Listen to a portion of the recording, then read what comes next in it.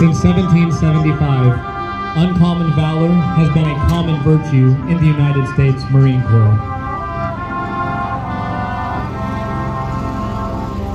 From the halls of Montezuma to the shores of Tripoli, we are prepared both mentally and physically to defend this country wherever we are needed.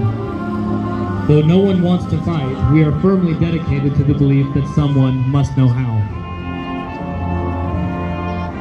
We fight our country's battles in the air, on land, and sea.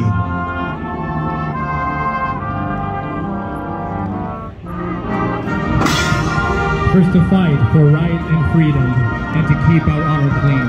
We are proud of the readiness entrusted to us, and we pledge ourselves to adhere to the standards of excellence expected of us. We are few in number, but many in ability, skill, and professionalism. We are proud to claim the title of United States Marine.